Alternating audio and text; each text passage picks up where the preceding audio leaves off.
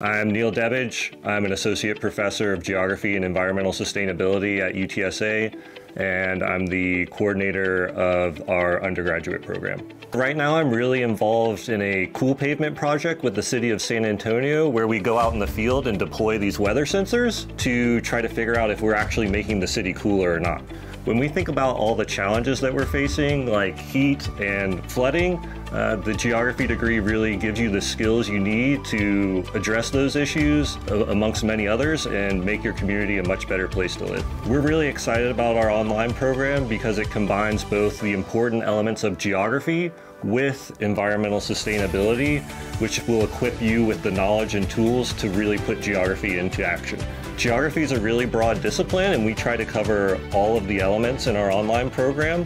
So they'll be exposed to physical geography, human geography, and all the important technical skills within geography as well.